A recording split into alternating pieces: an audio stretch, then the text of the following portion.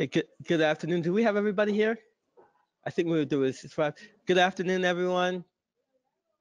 Hi. Hi, come on in. Good,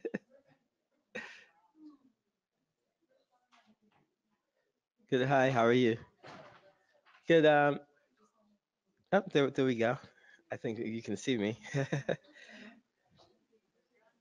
Yeah, I want to, can you see the video on there or is it just go to viewer? I'll just put this down. Okay. Okay. Good afternoon, everyone. My name is Agbili Amiko. You can say Ag for short. I'm with INCAR, the National Center for Atmospheric Research, based out of Boulder.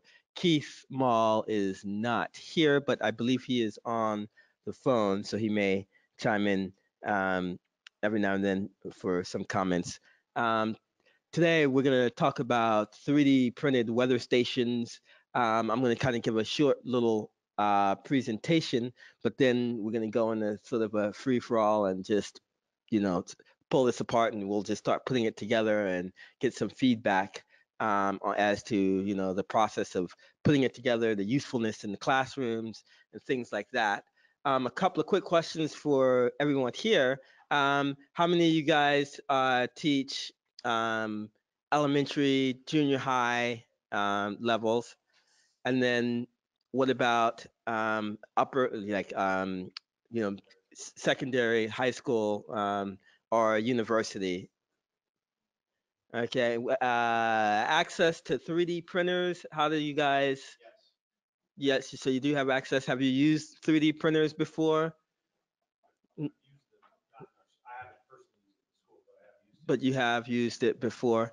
Okay, so and that's something that you guys that you think is kind of interesting. Did you like it, or how did you feel? Okay, okay, good. Um, so yeah, so basically, what we're going to talk about. This is uh, can you hear me? Okay. Oh, okay.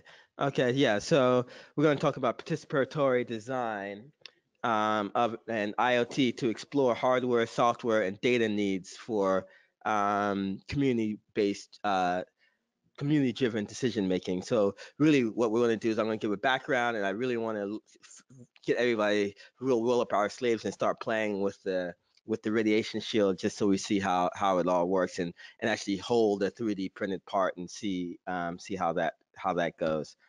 Um, so what are 3D printed weather stations? I mean, weather stations are obviously a necessary tool to collect data and to make observations of of the weather. And weather stations is a critical component in weather forecasts. You have to make an observation before you take that observational data and use it to make a forecast. So that's one of the things we're trying to communicate. Professional grade stations that are at airports and whatnot, they're very costly, are often pretty quite costly. They're also not trivial to configure. Of course, a lot of the ones require soldering and a lot of other um, quite technical things to put together. And so part of what we're trying to do is to reduce those technicalities. Personal weather stations are definitely proliferating. They're becoming everywhere. You can go to different stores and like Walmart or Office Depot and whatnot and purchase a weather station, Amazon and buy a weather station. The only issue there is that they're often built on proprietary and very inflexible programs. In other words, yes, you can go and buy a cheap weather station, but then the ability to access the historical data and have control or sovereignty over your data is that's where that's where the bait and switch is basically. Um, Integration into many diverse community user cases and community cases. And what we'd like to do is really develop a low cost, sort of flexible and open source platform. And when we say open source, we mean a platform that can be used where the hardware, you can 3D print the hardware. There are also 3D print services, so that if you don't want to 3D print it yourself, you can spend $20, $30, for example, for the radiation shield, have somebody else print it and mail it to you.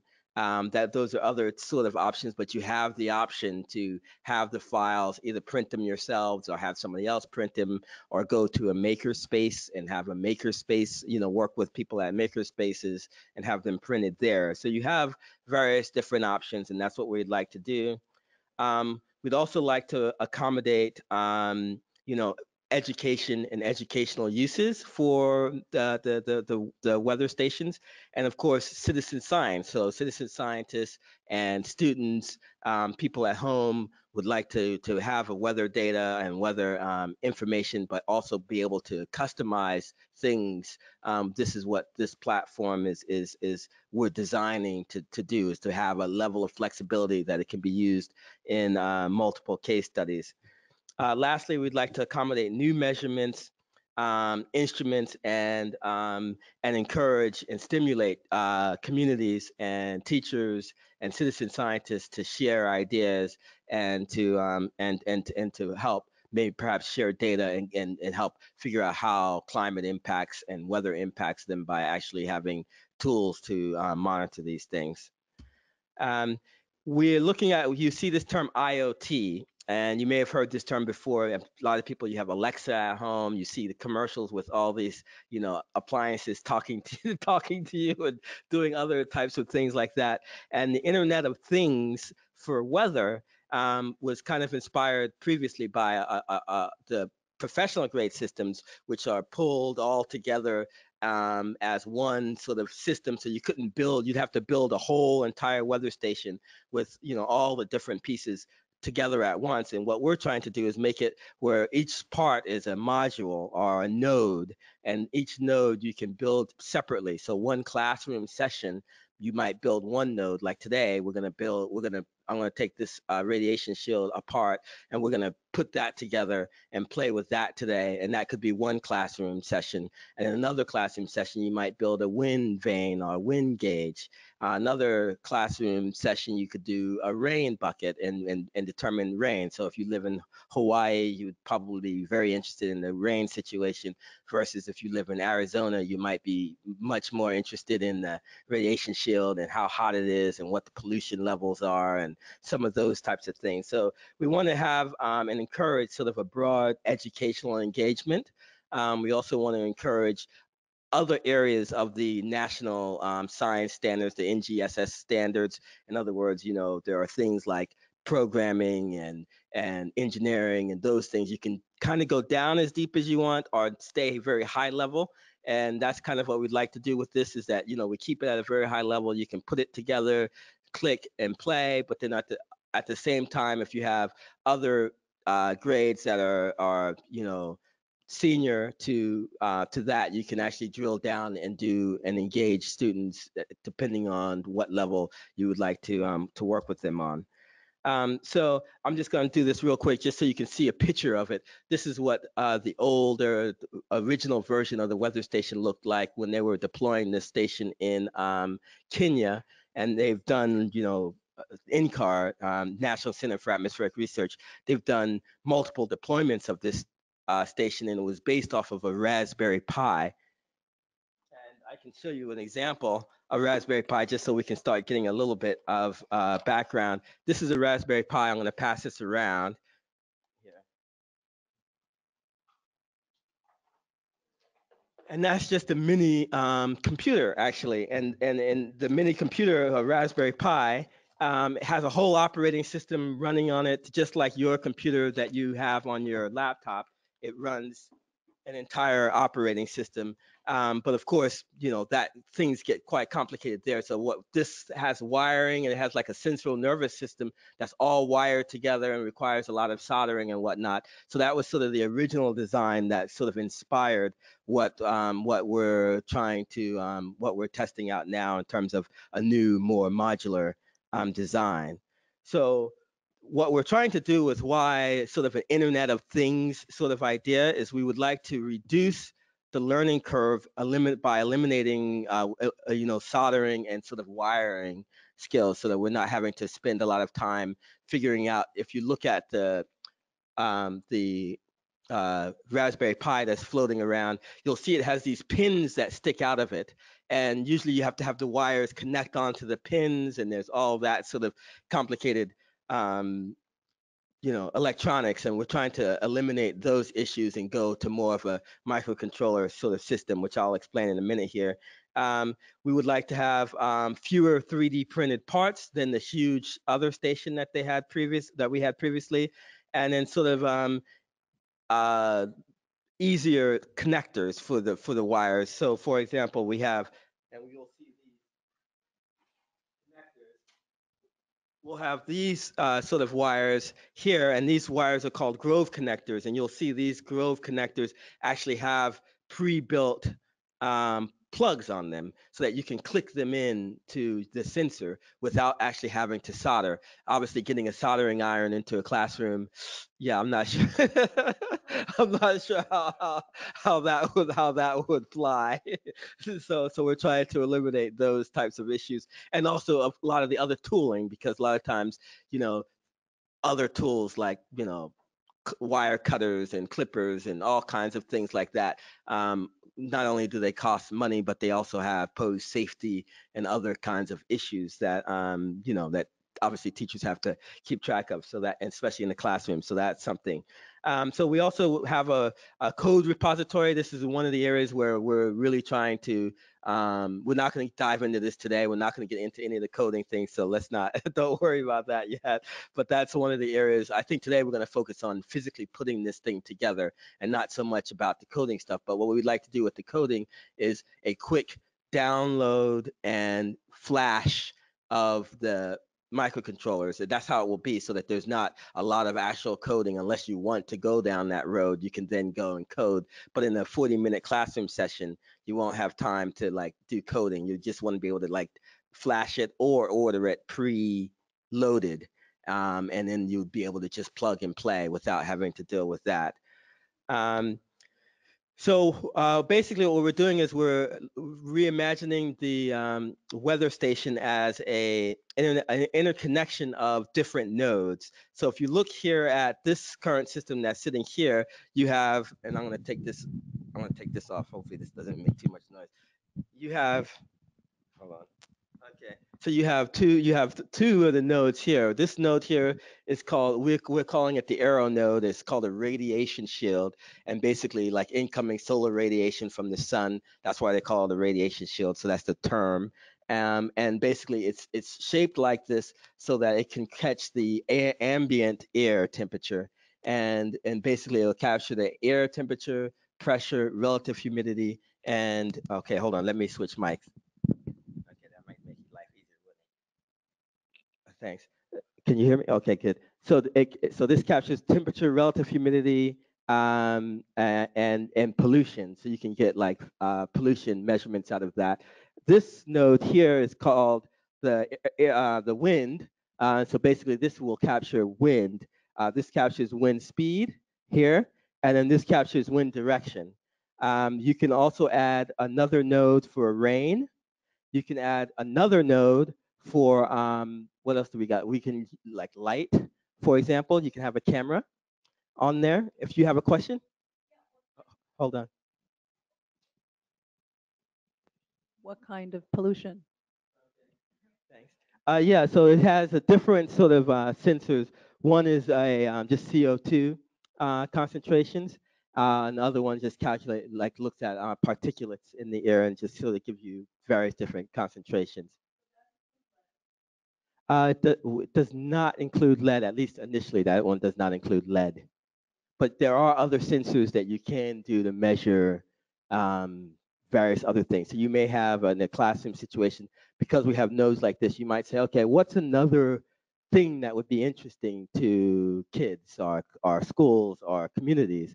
One thing, you might want to add a camera onto this system. And if you have just a simple camera on here, the camera could be looking up. Oh yeah, go ahead. She asked, that's a very good question. The question was, what about noise? That's another good one. You could add a microphone sensor, and the microphone sensor could be looking at noise pollution, or it could be looking at, when it rains or when a storm comes, obviously you have a certain ambient noise, and you could use that. So there are lots of different ideas, and what this platform does is by having them separated into separate nodes, you can kind of create your own node or your own concept, and that node would be your weather station or your environmental sensor. So you don't have to have all of the nodes done all at once.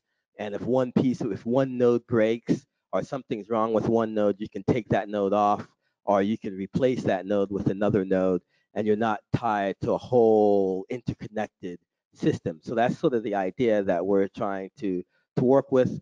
And of course, some classroom sizes, depending on the schools and the teachings and whatnot, could be 50-minute classroom session, or it could be a 90-minute session, or however long the different classroom sessions are. We're trying to make the nodes and the manuals, the instruction guides, short enough so that you can handle it within one classroom session. And of course, with multiple people in the classroom, it takes wrangling and all of that to get in coordination, just to get everybody, things together. So that's kind of why we'd like to do this node approach.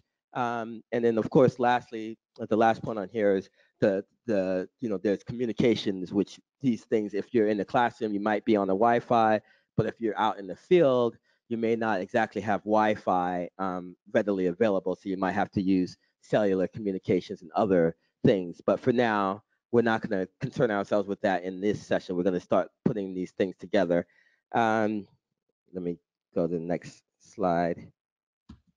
Is that working? There we go. So last thing is on another thing is on one of the nodes is we have a compute node, and part of the compute node is one of the groups here at NCAR. They're working on where does weather forecast come from, and that is, and this is just kind of a cool concept of saying, we have these Raspberry Pis. These Raspberry Pis can actually run weather forecasts. So in other words, you make an observation, you take that observation and you put that observation inside of a weather model, which is called the WRF model, the Weather Research Forecast model. And it's got a little graphical user interface that you see here. And you pick the size of the domain around your city, around your community, and then the model runs all these numbers and comes out, for example, with a nice forecast. So the idea here is not necessarily how accurate and great the model is per se, because you're not running on a supercomputer, but the idea here is to show that this is where weather forecasts come from. They come from making observations, taking those observational data, and running some sort of model or forecast. And that's where the guy on TV or the lady on TV, who's the meteorologist, they're reporting that data. And this is what the National Weather Service does, is that they collect data and from weather stations and satellites, and they use that data to create forecasts and make and help people make sort of decisions. So there are various different use cases. I won't get into that too much today because I mean you guys are the use case today, which is going to be inside of the classroom and trying to figure out how to put this together. So that's basically what we're going to look at today.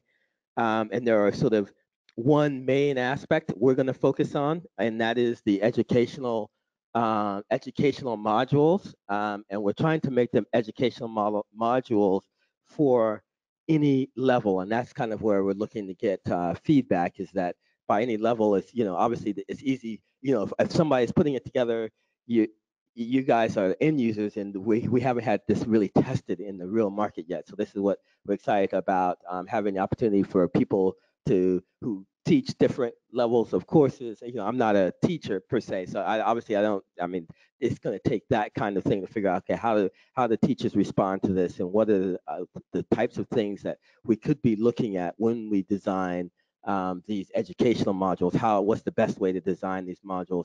What are the areas that we can focus on to make it easier to do, while at the same time, these, as you can see, these things are very flexible. You're not necessarily tied to one exact point to point. So we want to be able to teach general ideas and concepts so that teachers and communities can take those general concepts and create their own new concepts, is what we'd like to do. So we're trying to have that level of flexibility in the educational modules and sort of tools that we provide. So with that, I'm gonna pull this thing apart. So we'll take a 2 minute break or 3 minute break, and then we're gonna get into the actual pulling together of this system. So hold on just 1 second.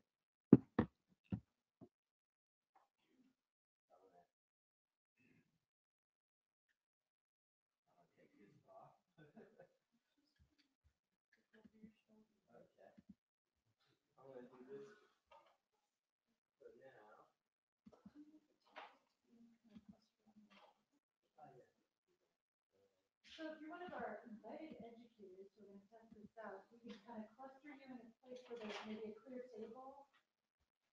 Maybe at the front here, maybe I don't know where. Because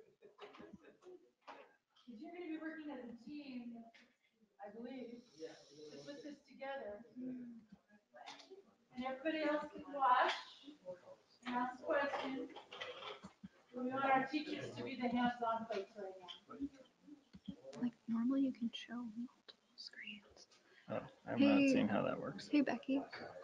Becky, your camera's not, it's like not connected. We can't see it. But yeah, there we go. Okay, Oh. now it's working. Now it's working. It was on. I don't think so. I think nothing happened. But that's okay. We just didn't want to stop anybody.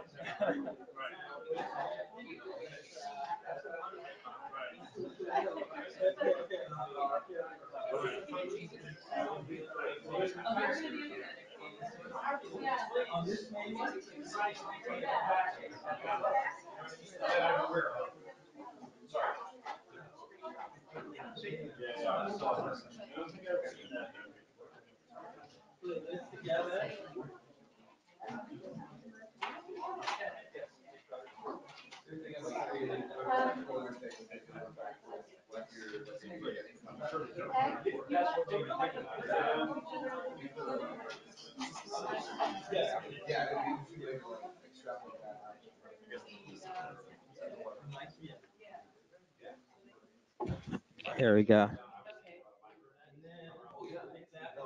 Could I have a fellow maybe holding the mic? Because I'm the note taker. So can people see on the? Whoops.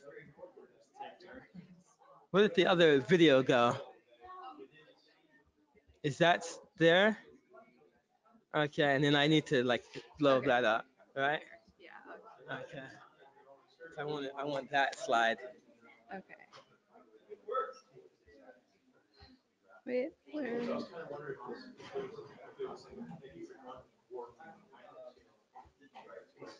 Oh.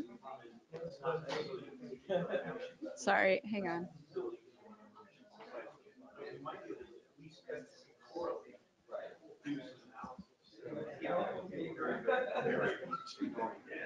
You want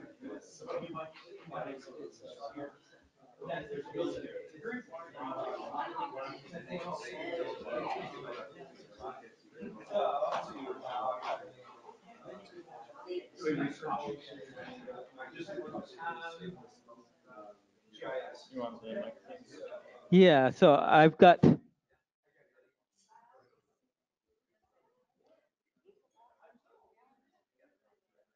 Now, what I'd like to do is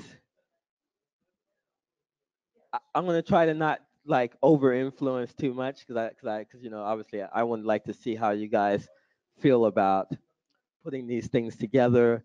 And I've got a couple of. If you can go to the main presentation, you'll see a couple of diagrams Is it? on how the radiation shield looks, but sort of based on these diagrams, we can start putting things together, and that's sort of the main issue. Oh, some of that's not. We're not going to have those on, so you'll see. Yeah.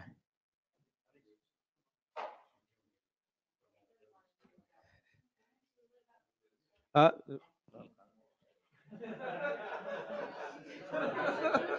Yeah, I know.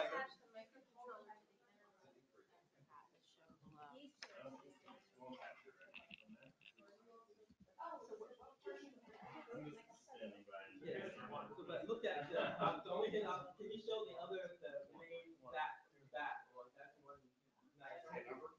Look at the hints.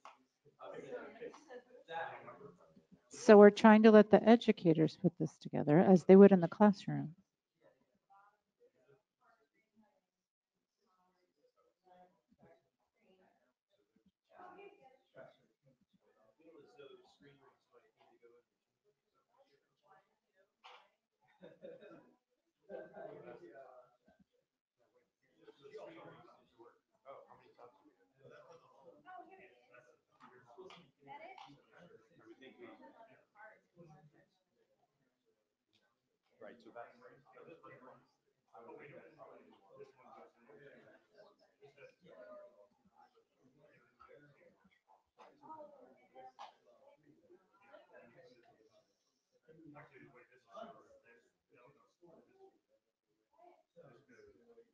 one other hint I want to give you guys.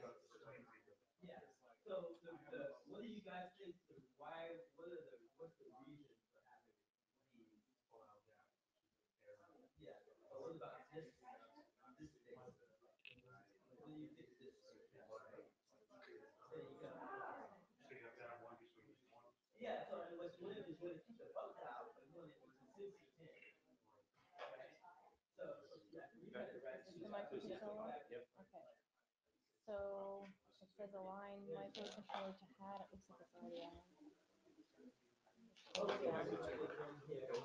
says be sure that the symbols on the microcontroller align with the symbols of the sensor hat. Oh, It looks like that might be already. Is that it? this is to the battery. This is the battery Oh, power. okay. So there's one of these levels.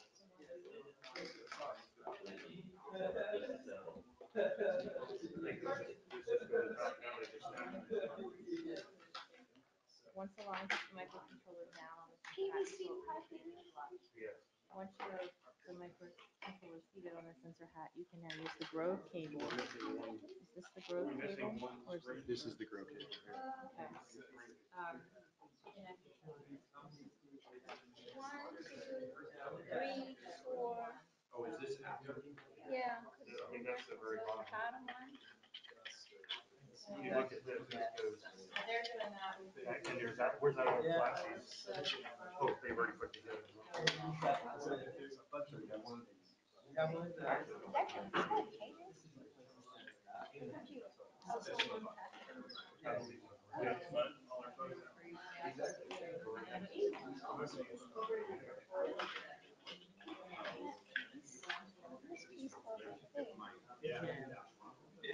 Oh, shoot. Never mind. I have one more thing for you guys. He said he's getting a spring. Good.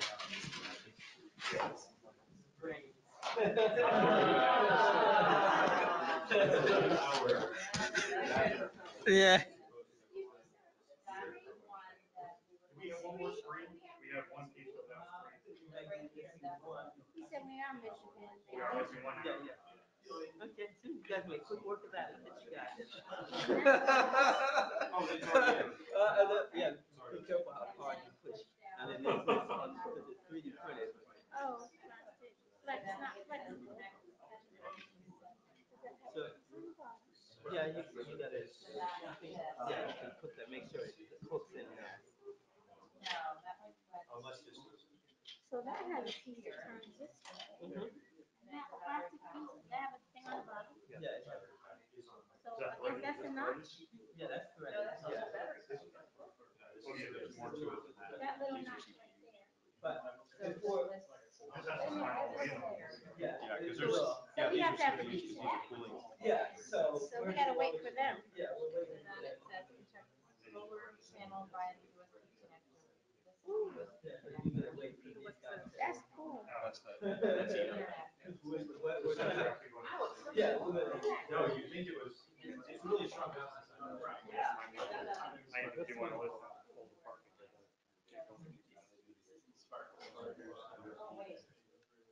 Here's the difference. I'll give you a quick look. So,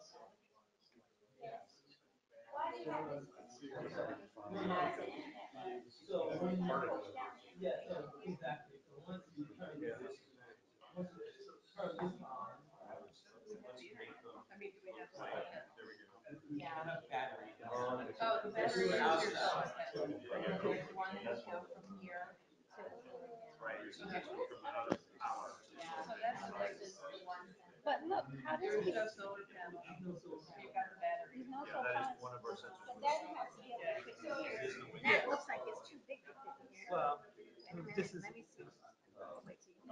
You're gonna have to show you a little tip that we will be doing.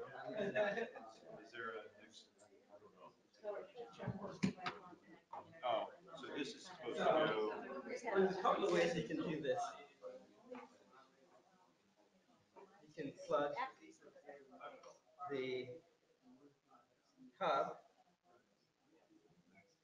in, so the hub comes in here.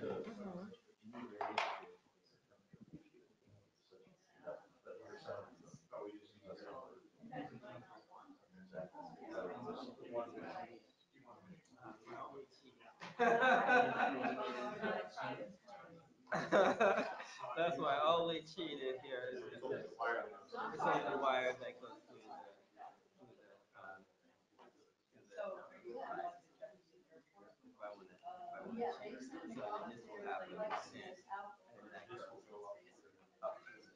the thing and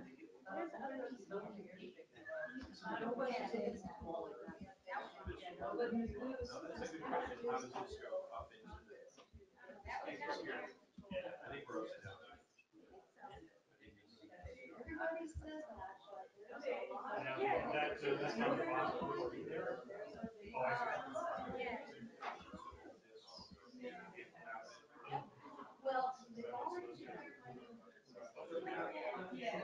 Oh, I see.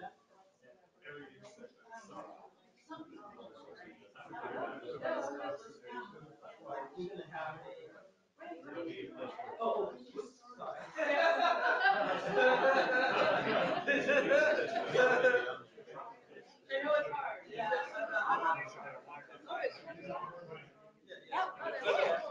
so, okay, very good.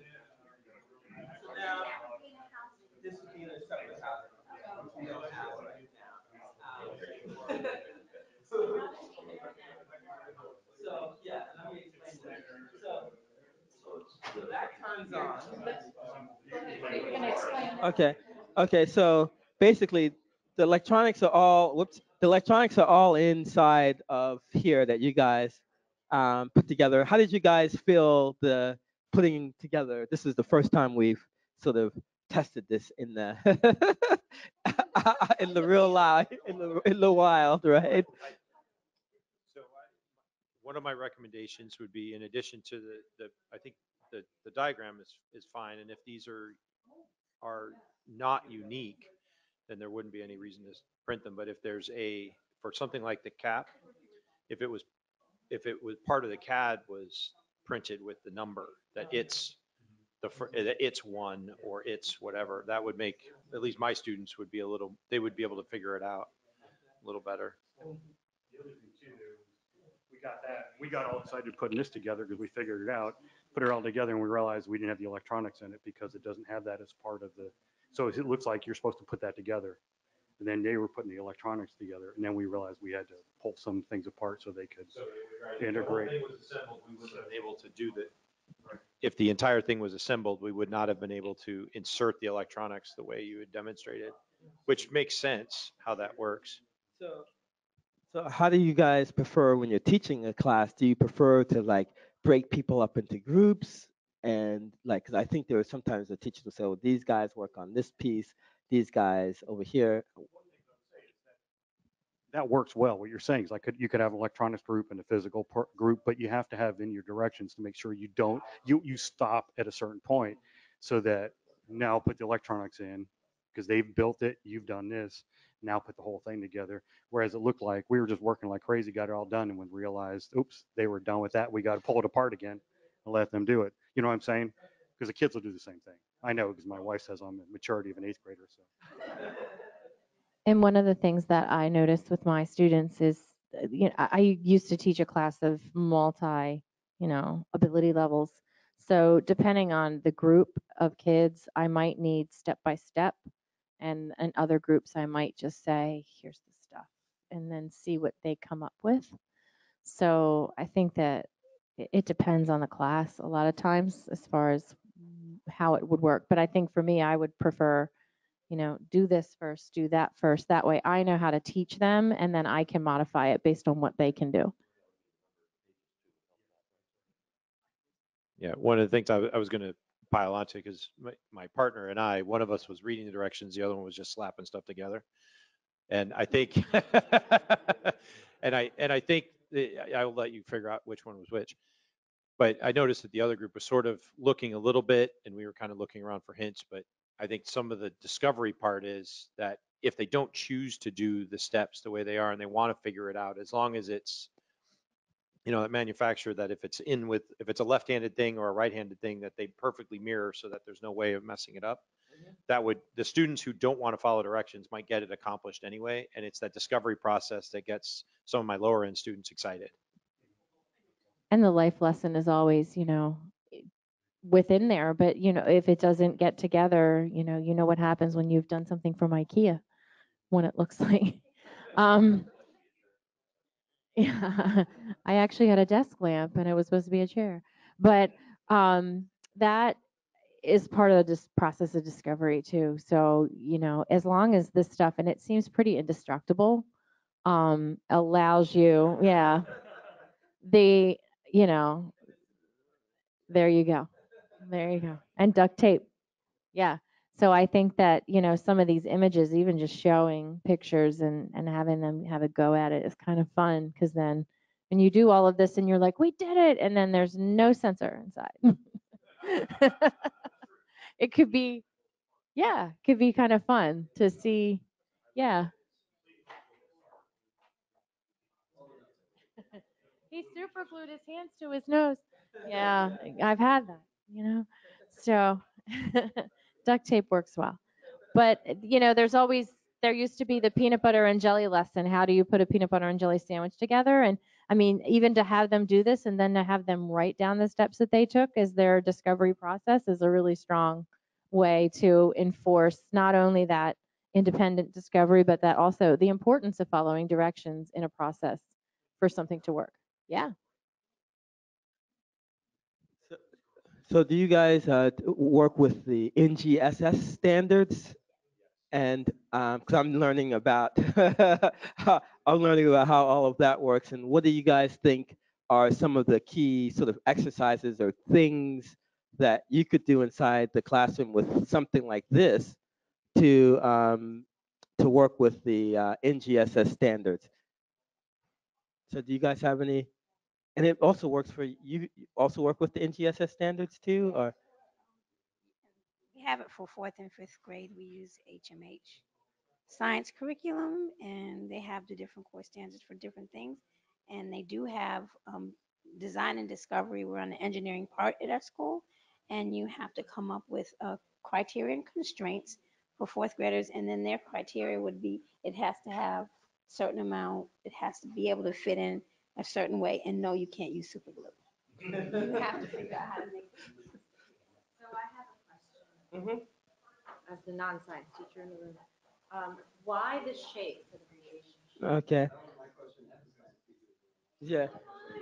Yeah, so they and the reason why they call it, I mean, I guess there's a couple of things. So they're calling it a radiation shield. The technical thing is not sunlight. They say solar radiation. So what they're trying to do is they want to have it to be airy enough so that if you just put it inside of a box, the heat would stick in there and just make things overheat. So you'd have too much heat. So you want to make it airy enough so that the air flows through the radiation shield. So that's why you have this sort of round shape and these sort of like things, so the air can flow inside of here. And then you have the screens on here so that you can actually keep the bugs out. So that's sort of the one practical thing, because otherwise you'd have bees going in there and nesting and things. So basically, you want to be able to catch the ambient sort of temperature, pressure, and whatnot, but you want to have it in an enclosed enough area that can do that without actually holding heat. you don't want wind cooling on it either. Yeah, exactly. Exactly. Well, I mean, it could be a honeycomb shape. And this is a good question because now one of the things you could say is if you wanted to with the classroom, you could the files, the 3D printed files are available and there are software that you can go in and change the thing and say, what if we change the shape? Yeah. Yeah.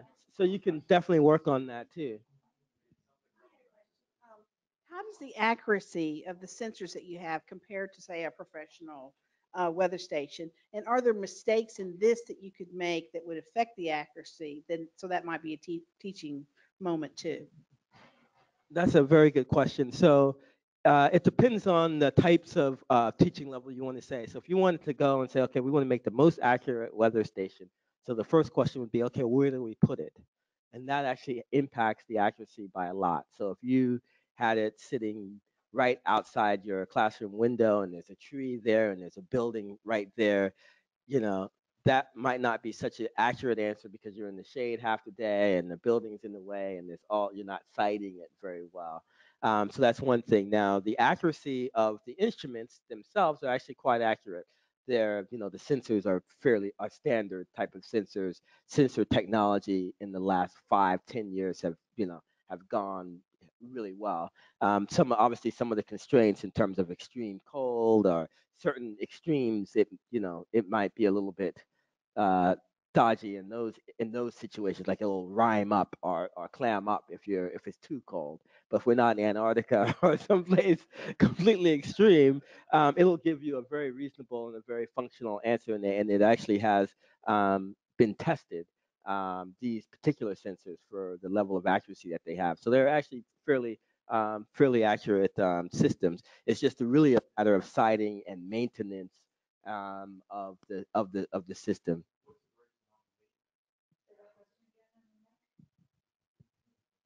What is the greatest amount of maintenance you have with this? Because we have a weather station in our school and I have to climb on the roof to clean the water trap out all the time. Yeah, that's a good point. So, because the rain gauges take quite a bit of maintenance because if especially if you're in Hawaii or someplace where you have a lot of foliage, um, stuff blows into it and then you have to empty it out. But these radiation shields actually hold up pretty well. The radiation shield we had at Marshall Field is like a test site that NCAR has.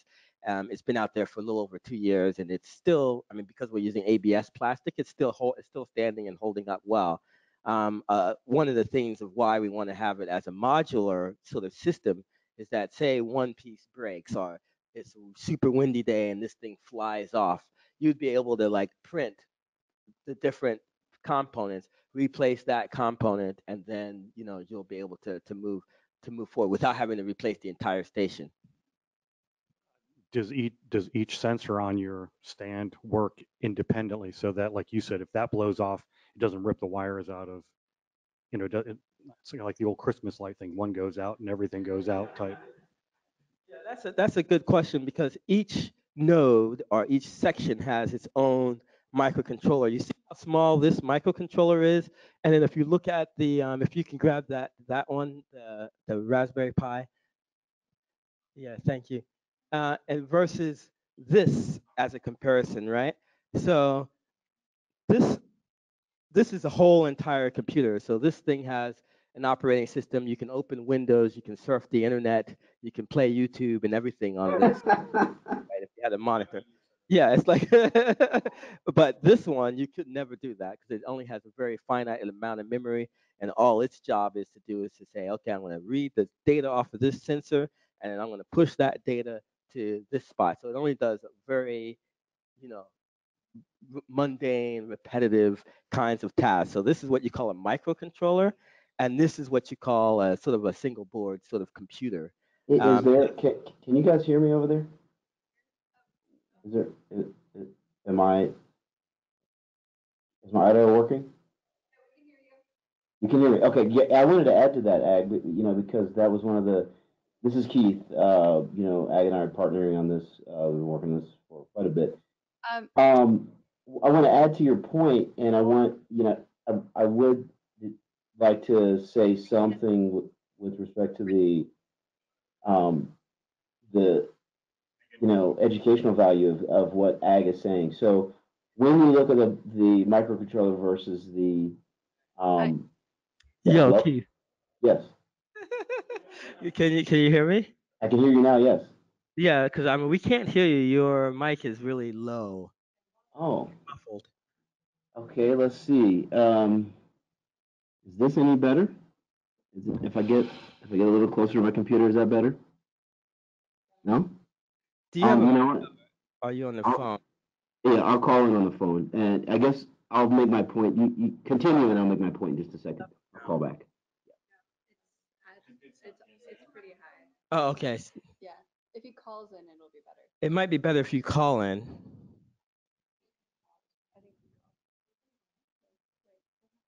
Is that him?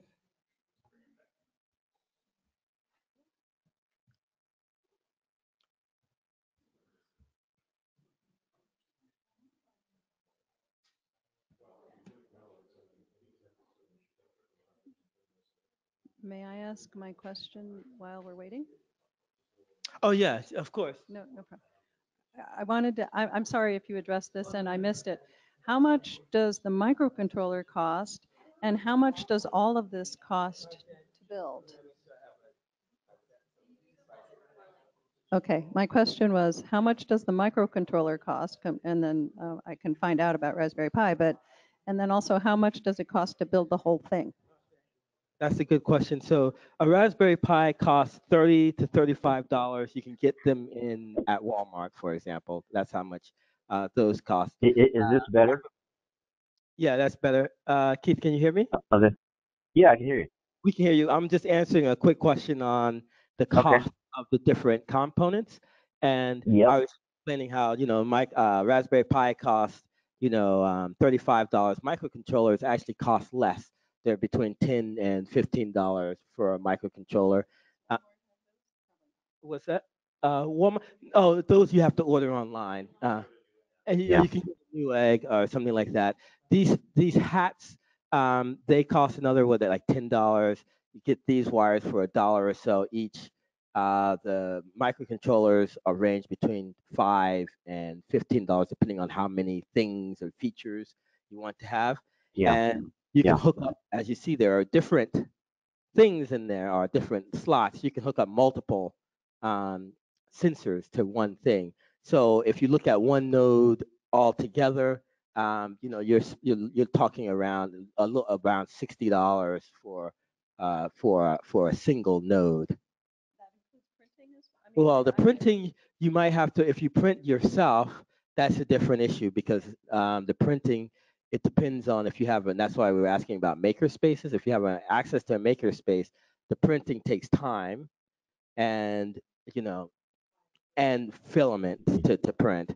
So that print by itself might cost you $30 or so. Quite a bit less. Yeah. There So is an I'd alternative. like to add to that. Yeah, go ahead, Yeah. Keith. Yeah. I was going to add to that. So on the printing, as many of you know, you can get a rather decent 3D printer these days for under $300. And the filament, there are different qualities of filament. You can get a kind of middle of the road, average quality filament that most people, PLA, which is what most people use for most applications. You can get a spindle for under $20, and a $20 spindle would probably be enough to produce 3 of what you see on that table, maybe a little bit more. Um, so with the cost of 3D printers rapidly, declining, for a couple $100 and less than $50 in materials, you could get what you see on the table for sure, if not more than that. But I was going to address also, Aggie, the conversation about microcontrollers. So one of the questions that I hear, at least, is, okay, first off, cost is important, and we want to be sensitive to that. But the other thing that I hear is, the complexity of what you see, which, um, Ag, I think mentioned a little bit. We've been working quite a bit on trying to reduce the complexity so that we can get to these conversations much more quickly, and say, oh, look, there's data, there's something happening here.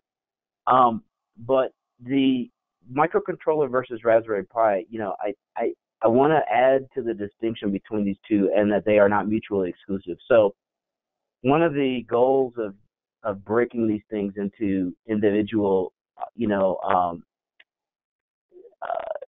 self-contained nodes is that if you wanted to go down the path of programming a Raspberry Pi to produce the measurements from that instrument, you could most certainly do that, and that could be an advanced module in a classroom. I could see for sure a computer computer engineering type high school course where you decide, instead of using microcontrollers, you use Raspberry Pi, and you learn a little bit about operating systems, you learn a little bit about Linux, you learn a little bit about all the other things, the flavor that goes with the single board single board computers that the Raspberry Pi ecosystem represents. So that's one of the things that I wanted to just add to the conversation a little bit, Ag, because as we are sort of developing the ideas behind this, the strategy is to think about how this scales in multiple directions and dimensions. If you want to spend more time engineering, you could say, is there a honeycomb design that may be more interesting to develop, to compare and do real experiments, right? I mean, you could say we have design A, which is what came out of the box, and we created a honeycomb design B with the same sensors, and hook it up and compare your measurements. Yeah, I think that's good. And we had another question here. One of the questions that you had was QC and calibration. And if you're not a meteorologist, how does that work? And so this is one of the reasons why we have gone to sort of these digital versions of the sensors, as opposed to, for example, the wind. Wind is basically a spinning system here, or wind direction. And say if you want to look at wind direction, the first thing we'd have to do if you did not have a digital compass is you would have to try to figure out what north is, and you'd have to make sure you're perfectly calibrated to that before when you set up your weather station. But if you have a digital compass that actually already knows where north is, that saves you from having to do all of that calibration. Again, with the respect to your wind speeds, if you have it calibrated digitally to understand how fast an accelerometer, basically, if you're spinning this fast, this is what wind speed is. That is a much easier calibration to do. It doesn't require direct calibration and fiddling with the Hall effect sensor.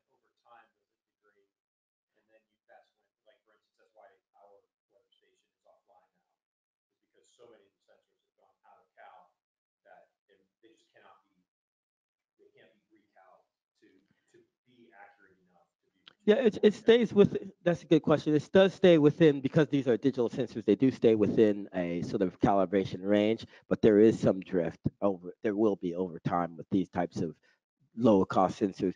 They are. It wouldn't for most practical purposes, especially temperature, pressure, relative humidity, wind speed, wind direction. They're going to be within reason of they're not going to be like 10 degrees off, or like a huge number. You might see a little bit of drift.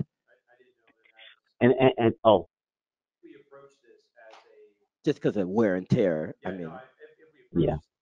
Science sort of experiment, and let's say that we as ESIF got, the whole Eastern Seaboard to buy into these, and every school did this as a project. If every school did this as a project and decided to put one of these temperature sensors up, and we wanted to see that whole measurement, who QCs it to decide that that sensor may not be reporting properly? So that's a really good question. And QC, especially if you were doing it at scale, becomes a data science issue. there's a system when I was showing you that modeling. There's a what you call the fancy term they use is data assimilation. And part of data assimilation is when you're taking the data and you're putting it into the models, is that they do QC and quality control of it. So they're looking at they're kind of like analyzing it and figuring out whether that data is drifting warmer or drifting colder or what some of the issues might be, or if there's spurious kind of data points that may be coming out. They're basically taking that and filtering those types of systems out, especially when you have that many stations. Is it part of this, let's call this a program. We don't know where it's going yet, but let's call it a program. Is there some kind of feedback mechanism that you envision where, for instance, our school, if his eighth grade class or my ninth grade class has done this in two different parts of Maryland, and is he going to get feedback that his sensor's gone off scale and he needs to do another lesson to build a new one? We what I think the main thing now is to build that sort of framework, and one of the things we're doing is using chords is to have an open data framework and to have sort of a fair, the findable and reusable, interoperable, and I forgot what the A is, accessible sort of system. And that means having it available in a place like chords, because a lot of that type of information is to allow someone, whether it be a university or a teacher or us as a sort of as the, I don't even know what you want to call it. I wouldn't say managers like proctors or the the ringleaders of this situation to to basically look at some of that data and say, okay, here are ways that we can help improve and provide these sort of frameworks to make it easier to manage a network like this. Would we be able to recalibrate this ourselves though? Let's say we had good sensors, handheld, like there's some good wind speed sensors. I could go outside, take the reading, and then see what it said on there. And if it's off by 5 miles per hour, can we recalibrate the sensor then? The sensor itself you would have to replace. So the one thing here is that you have this nice little plug and play thing, and that's the thing that's nice about these sensors, is that if it does get old or a year from now or 2 years from now, you can just pull this sensor out, plug in a new sensor, and off you go. So if you want, I mean, Yeah. calibrating, would be the main way to calibrate is you just replace it. I'll add one more thing to that, Ag, if you want. It depends on the sensor. There are some sensors that you can um, reprogram their calibration, and but it varies. I can't think of any ones that we're currently using that's possible, but there are some that you can do that. Now Mike had a question too. I was just going to speak to this data use kind of thing. So CORDS, it's important to note, CORDS is an EarthCube funded project. So it was a National Science Foundation funded project for real-time time series data. So it looks at things pretty generally, and atmospheric sciences is one of them. But the thing in terms of getting the access to the data, it's easy as writing a Python script, to do a URL query to your CORDS portal that contains your data, or download a spreadsheet of the some time period of data. So hopefully it's very simple, kinds of data to use. And so we always envisioned more advanced things happening on the user side. Okay, I'll go and run this algorithm on the data, a data quality algorithm, whatever that might be. And every discipline has a little bit of difference in that. And then so make that access very easy for the persons that are managing those sites to do on their own. The other thing I'd say is Paul Casera, who was the designer of the older 3D Pause printer, was working with the WMO on certifying this at a lower level. There's some lower level certification, I can't remember what it was called, to make sure it's calibrated and it's measuring things properly when it's initially installed. And then that would be a WMO. I can't remember, Keith, can you, what the name of the certification was? But that's, yeah. Yeah, I don't remember yet, but I know what you're, yeah. Just got that question. The question was, is it good for government agencies? So now the National Weather Service has, they use these WMO, what World Meteorological Organization standards. And there's a whole set of standards that you're supposed to meet to meet World Meteorological Organization things. the goal of this is not per se to meet the WMO standards because those are like $10,000 weather stations, whereas or more like Davis weather stations or Vaisala, and they're built to be tough. They can last through hurricanes, and you can put them down in Antarctica, and they'll last through the winter and all this other stuff. So that's what those WMO stations are. However, those stations, for example, wind speed might be up to like zero point 0.1 meter per second accuracy, and stable on that line, whereas this one might be, zero point 0.5 meters per second accuracy. So you're not quite, obviously you're not close to that level of accuracy, but to be able to do science and be able to collect data and see what trends are happening, that you can then correct for, you can certainly use this sort of station, but the National Weather Service may not particularly use this as their gold standard, but you could still use these to integrate into models and to work with and understand what's going on with the weather. Must you go through chords to get the data? No, you don't have to. I think what CORDS does though is sort of provides a geoscience context in things like it records the location of this instrument. Some of the IoT platforms are proprietary and you can't get access to the data. That's something that Ag mentioned. Yeah, that's a CORDS display.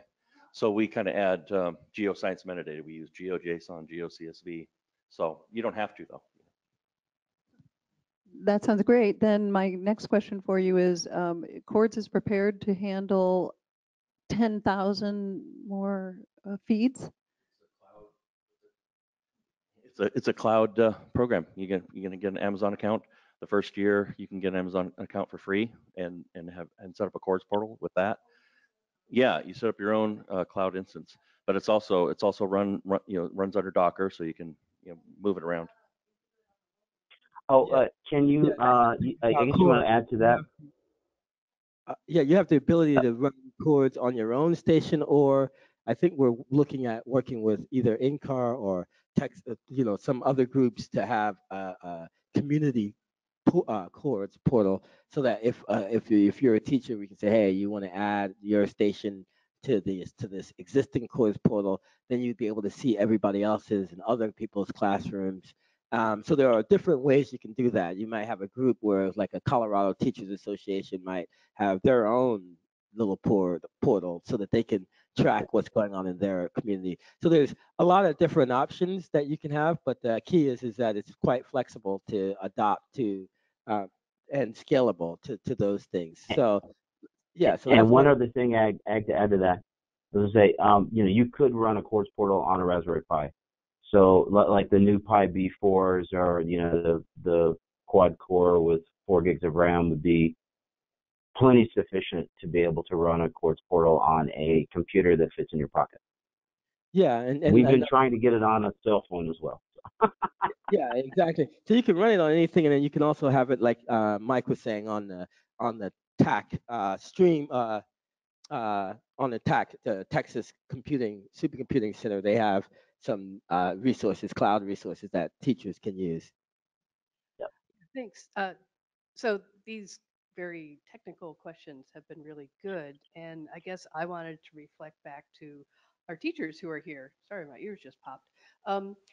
So you're hearing the technical part, and we did some hands-on, and I'm wondering, it's like, knowing what you know now, what would it take for you guys to implement this? Like, is this a scary proposition? Is it like, yeah, I think we could do this, or with more support, or I need a server I need someplace for this data to go because I'm not going to do that, etc. So anyway, I wanted to reflect to you guys.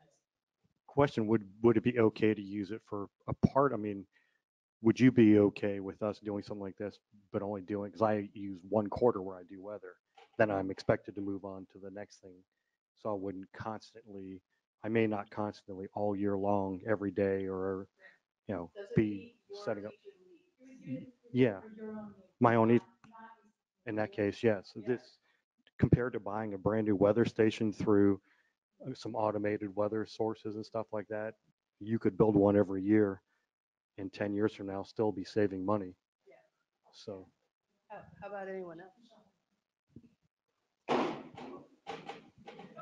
Scary. Um, one of my concerns is, and again, lack of knowledge. Um, where does this go from here? Does there need to be a designated computer in the school that's retrieving this information? And then what kind of software is required for it to be read? Because again, that has to all go through a test bed, through the county, as far as whether it's a drain on our system wide, limited resources for the web that went down twice last week. We have Wi-Fi in the school for like those that have laptops and for Chromebooks and things like that. As to whether or not the system would allow us to put something like this onto the school's Wi-Fi would be my first question, I think, and then running any software, because you're talking about something that to me sounds like software. And if that has to go through a test bed.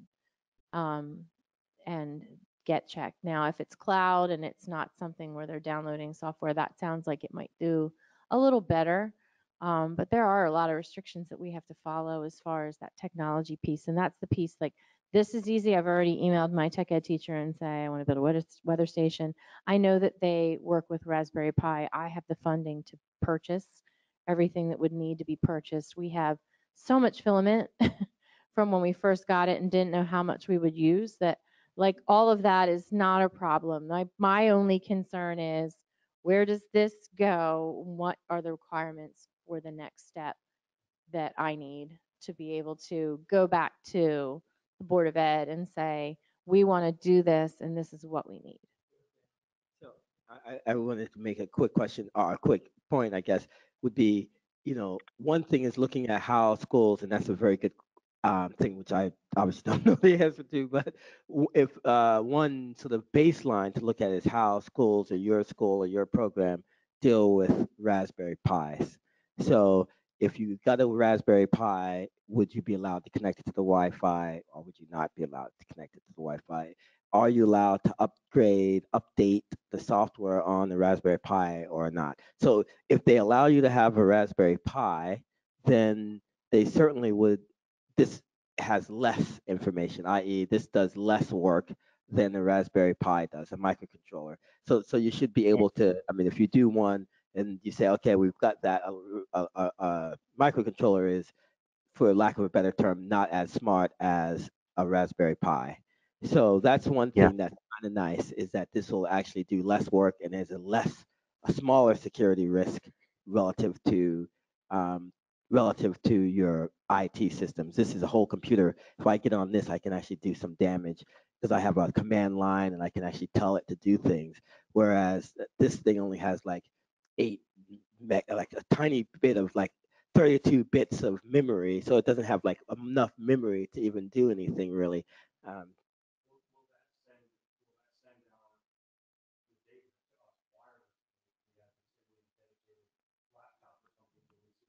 yes. He asked if this microcontroller can send us the data or send him or the classroom the data if they had like a special computer or a computer that could receive it. Yeah, it can do that. So these microcontrollers have little Wi-Fi connectors on there and can send the data directly to within an internal network. So and it doesn't have to speak outside of the network. Oh, Ag, you can add to that if if that was an issue, you could set the Chords portal up directly inside of the network as well, so that it's actually only accessible from within the school's network. Just just so you could completely block the Chords portal if you set an instance up locally from ever seeing the outside world.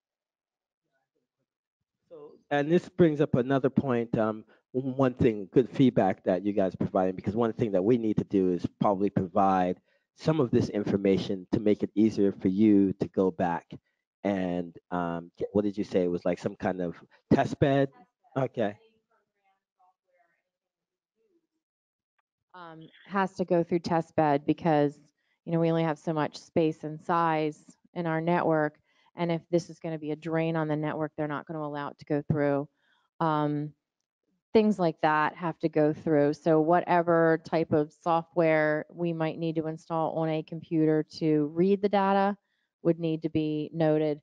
Whether I needed to designate a computer would also be something that I would need to know. Like, can I just have this on my computer while I'm working, or can I tap into it when I want to, or do I need to have a designated system that's reading that information?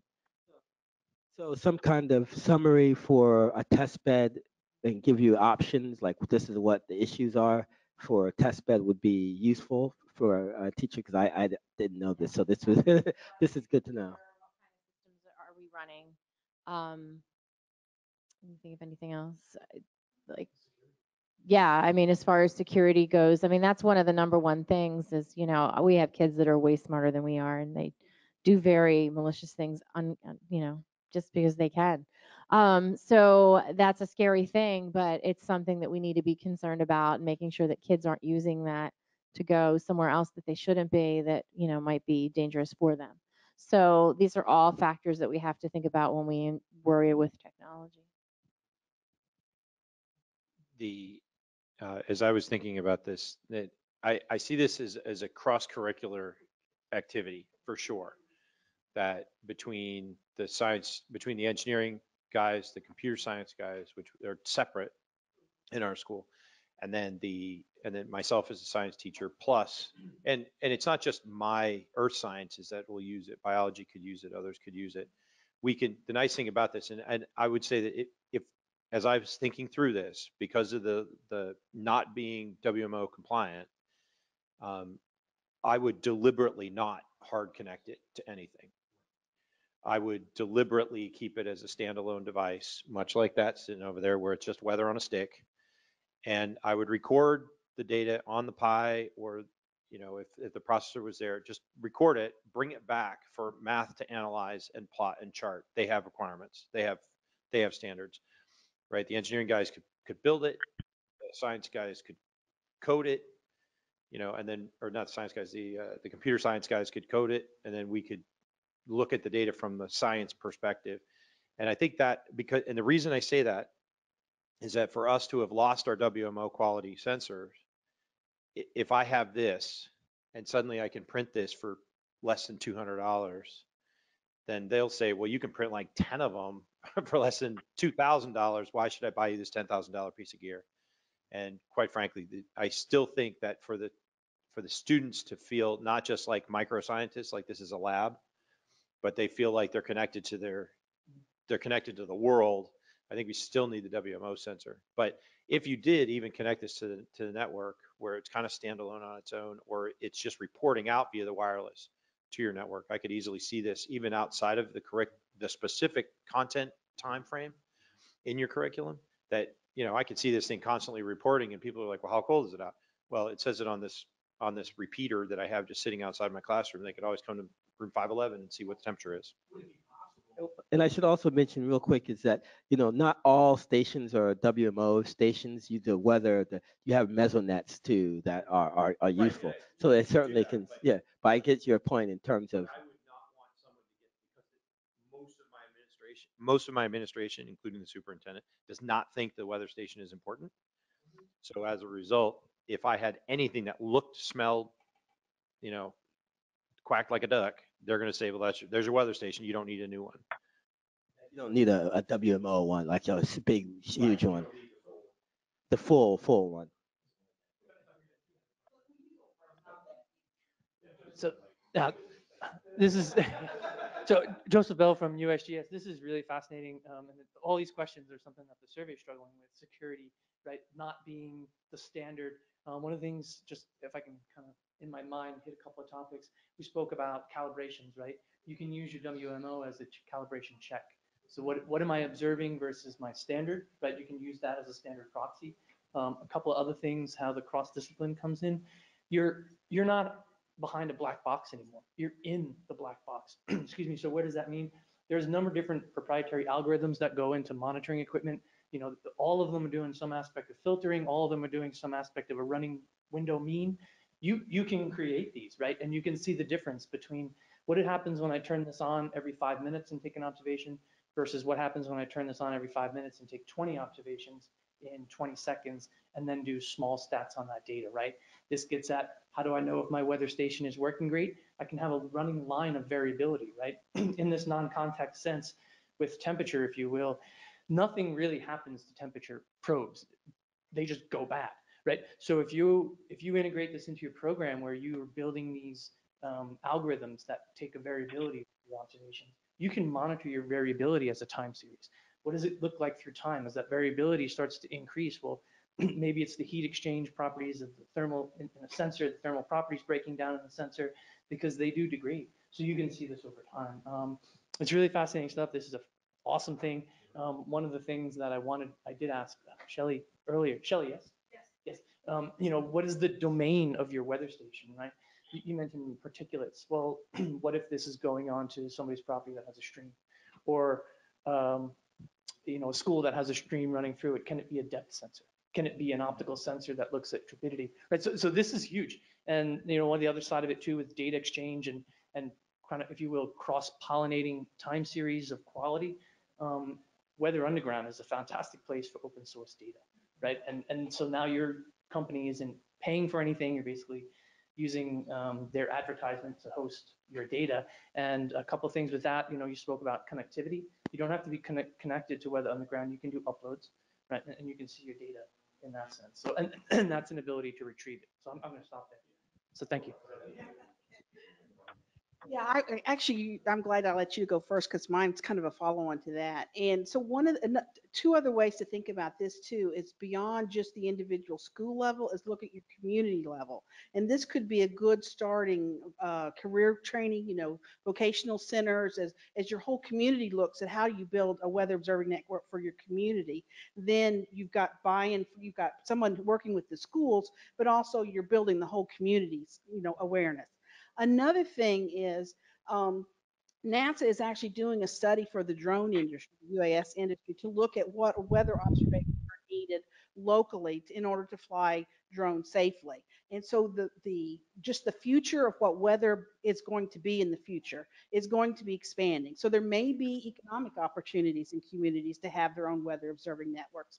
The other thing too is that the other thing that people are looking at is, does everything have to be at a WMO standard in order to be useful? It's, you know, WMO standards are the gold standard, but for local, you know, decision making, can you work with something that's not quite that level, but it's a little more inexpensive so that everybody can use it and it's more readily available. So I'm just pointing out that there may be other business cases for this kind of device beyond the school education, although that's extremely important, and it would be good to connect all of these dots as this goes forward.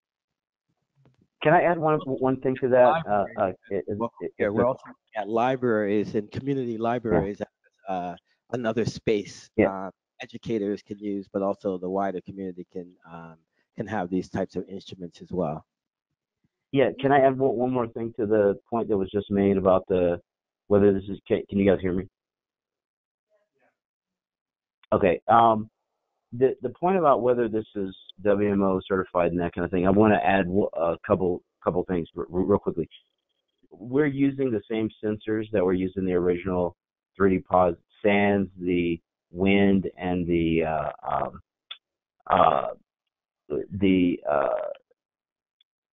anemometer and wind vane. So SANS, those two, we've gone digital where they were using analog. I would suspect that if we could build some claim that, you know, the digital sensors would last long enough, then we could probably get some sort of certification. So, you know, if they were pursuing certification, we're using the same sensors in most every other part of the system. The other thing I was going to say was, I absolutely, one of the more exciting parts of your comment about, you know, community driven, you know, community based weather monitoring and that kind of thing is that, you know, that is one of our central, you know, ideas here, is that can they be useful without being WMO server? Absolutely. And I would say that, you know, the quality of the measurements are going to be there and certainly are in the zone of what one would expect from something professional. But the other thing is that as these projects become more integrated into the way people think about their communities, our vision, or at least, from an educational perspective, is there would be projects that allow sensors to be built for the kinds of monitoring and observation that would be relevant to individual communities. And that, to me, is where the most exciting part of this lies, quite honestly, because, it does give it does allow one to develop the skills necessary and to understand some of the issues involved in these types of projects and this type of data. No, I was going to piggyback off of what she said, and then he already answered the question, or my comment about intergenerational communities working on those type of things and being not just in public libraries but at rec centers, because seniors and youth go to these centers and they're curious about their neighborhood, just like the Citizen website showed that Maryland is having a drought.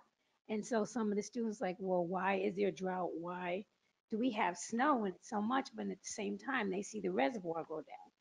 These units that you have would be perfect for everyone in the community to be together to find out what's happening. It's the same thing.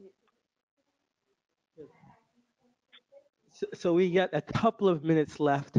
If anyone, like, I think part of the ESIP thing this conference was talking about takeaways and things like that. So if there's any comments along those lines, let's take the last couple of minutes to address that.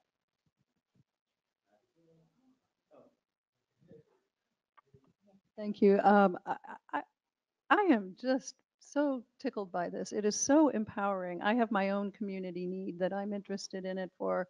I live in unincorporated Boulder County, not far from the Foothills Lab, and we are dealing with pollution from fracking and then also pollution from aviation. And it would be just thrillingly empowering to put some of these up and be able to gather data and community building. And I think lots of people would get behind this. So, and uses around the world, and it's thrilling. Your excitement. Well, I was just wondering, is because you have the Raspberry Pi unit here, could you attach that to a receiver of some sort and have the micro, whatever controller you called it, I think, send us the data Wi-Fi so we don't have to get on our school's Wi-Fi? Okay. Yes. Oh, just Yes. in it, put a USB Yeah. port in it, Yeah. put it in your computer, load it to what did you say? It's going through cords. Send it right to cords, and you don't have to actually go through, because that's going to be in our county too. They're going to make me jump through all kinds of hoops. Yeah, that's absolutely easy to do. The other thing I'd say is this data is so low bandwidth. We're talking about a little string of data every second. So it's not going to be the type of thing that impacts your network in any way. You're not even going to notice it. That's one important thing. Yeah, 10 megabytes a month. So we're talking about really tiny quantities of data. The other thing I'd say is HTTPS is built in. So a secure connection is built in too. So that usually satisfies the security people when we tell them that.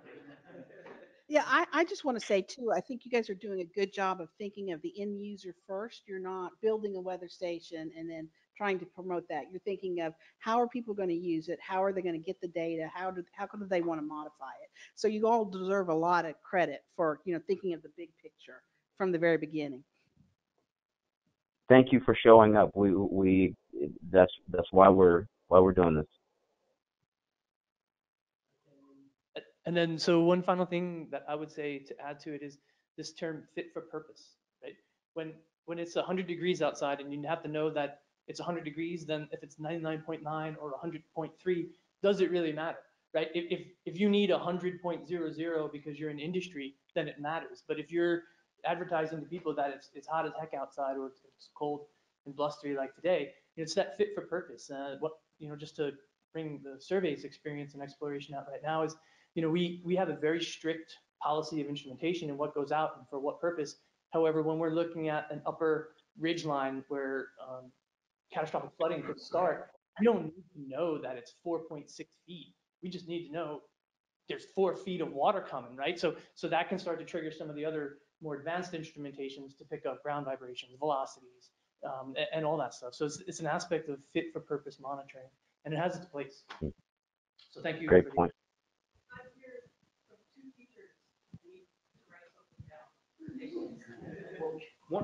One of the other community things you can do with this, I know we do this in our community with some weather stations, is sports.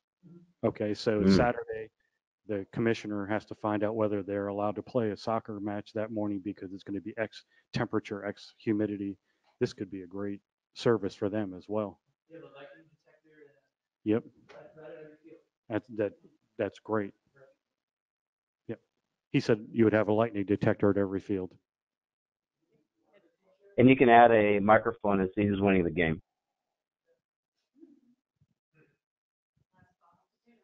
I love the idea of having something like that, that is something that the kids could actually build themselves.